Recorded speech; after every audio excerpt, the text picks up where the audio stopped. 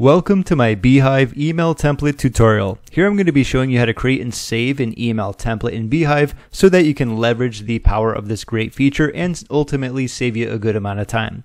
Two things before I begin. Of course, if you haven't gotten to test out Beehiiv, I will leave my link below in the description. We can actually test them out for free, or maybe if you just want easier login access, you can use that as well. That's about it. Let's get up and running very quickly. So once you are in your dashboard, what you want to do is hover on over to the left side right here and just simply click on Start Writing. And boom, just like that, we are done, good to go home. Just kidding. But this isn't going to be too long of a tutorial. I'm going to show you what I like utilizing in terms of a newsletter, just sections. And then of course, I'll show you how to save it, which spoiler alert is going to be right here. So I'm going to skip out on a lot of the things like title, subtitle, the authors. A lot of that's pretty self-explanatory. You're here for the template aspect, so that's what I'm going to give you. First and foremost, at the top, if you want to use a logo, I think this is going to be a great spot for it. In case you're not too familiar with Beehiiv, they don't have a drag and drop editor, but in my opinion, I think theirs is actually better. So we just need a / here. Let's type it in. And when you do that, you can see all of the things that you can utilize. We're going to be doing some images here. So I already have some. I'm just going to use mine from library. I'm going to go with my logo right here. And just like that, if you want to add a caption, you can do that. So this is going to be the introduction. And I'm just going to basically tell you what's going to be in this section. So this is going to be thanks for checking out our newsletter today about so-and-so. Talking about this topic is going to be beneficial. It's pretty much a blurb that's a paragraph that's going to introduce someone and just kind of pique their interest about what's going to be going on in this specific newsletter. Okay. Something else I want to talk about is going to be the aesthetics. So give me one moment. I'm going to open up ChatGPT and then I'm just going to show you an example and how you can actually make it look better. Alright, so I used ChatGPT and it came up with this very quickly. Like I said, pretty short. Welcome to this week's edition of the newsletter names. That would be Marketing Island. I'm excited to have you here and I hope you're ready to dive into some actionable strategies and insights designed to help you grow your digital business. So in today's newsletter, we're going to be covering some valuable tips on whatever it's going to be and how you can apply it to your affiliate marketing, to your next level. It doesn't have to be that. This is just an example.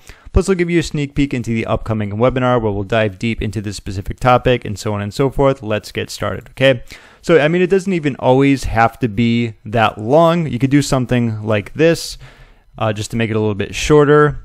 And I also like making, you notice how there's a few paragraphs or a few sentences here? I like breaking it up so that it's just a little bit smaller. It's easier to read, right? So let's say we have some text there. We're going to do /. I love adding content breaks. I think they look fantastic. It's a great way to divide things up. So now what we want to do is utilize /, and I like using H2s. Heading 1 is usually a main title, and then you want to go with a heading 2 from there. So something that this could be about webinars, right?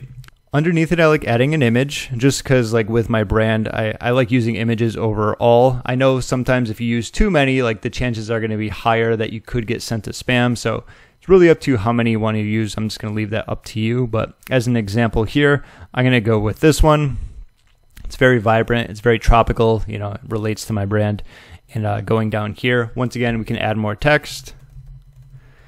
It's more about what are you going to be talking about in this specific one. So let's say this was going to be about webinars and maybe I was reviewing one. So I would talk about it. I would do the benefits. And something else that I want to bring up here is that if you have a lot of text and you want to break it up more, we can do / and we can do a bullet list. So we could just talk about maybe benefit 1 here, benefit 2, benefit 3, benefit 4, and then we go back to adding that's not adding. There we go. Back to adding more text and so on and so forth. I think that's just a great way of breaking up some of the information so it's easier to skim read and it doesn't look too intimidating, with having just a college essay there and so on and so forth.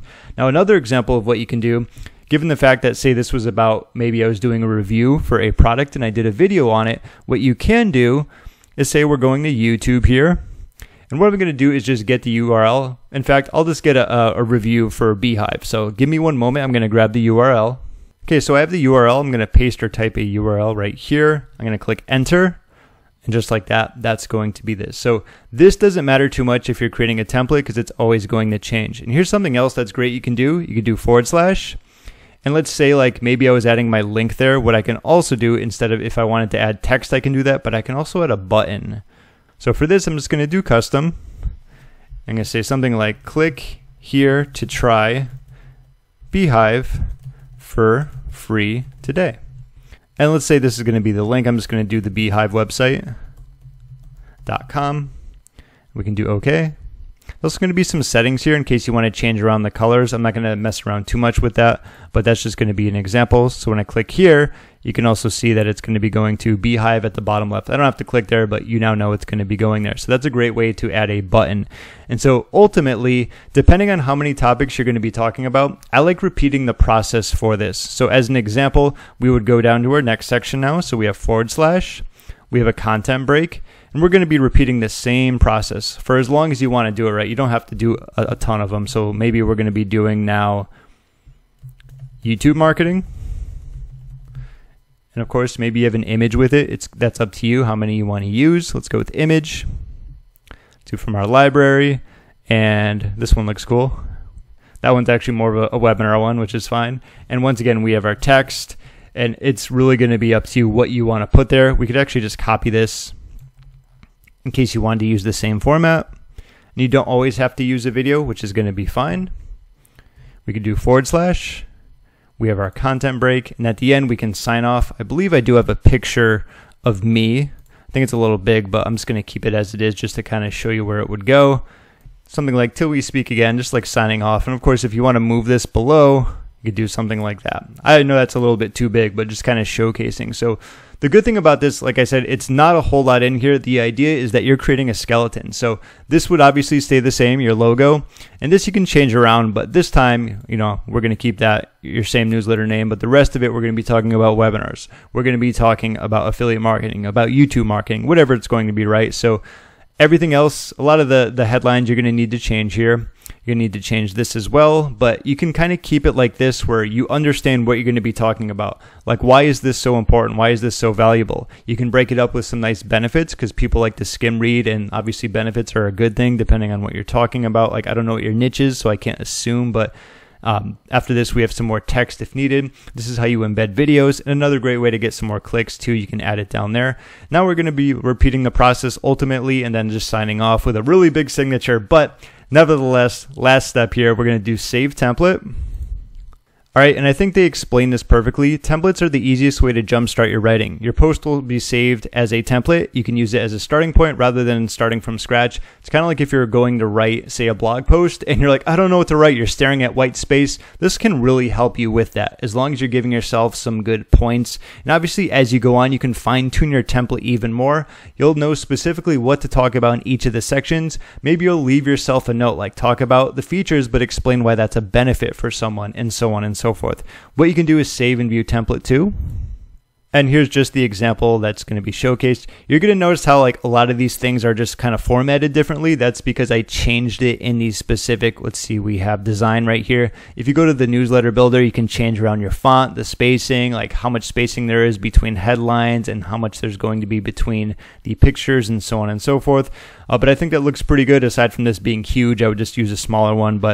And if you want to use it, you can just go to use this template, and then that's where you can start off, save yourself a lot of time. And that's pretty much going to conclude this tutorial when it comes to using Beehiiv, creating newsletter templates, editing them, saving them so they can keep using them over and over to ultimately save you a good amount of time. If you got any value out of this video, be sure to give it a thumbs up as it helps me out a lot as well, and I greatly appreciate it. Any questions, feel free to leave a comment down below, and either me or someone else can get back to you. I have been getting a ton of comments lately with all the videos I have that I'm expanding upon even more, so if I don't get back to you, I apologize in advance. Last but not least, I do have a free gift in the description in case you need some more help when it comes to tools for building and growing your digital business. My name is James. Thank you so much for watching, and I will see you in my next video.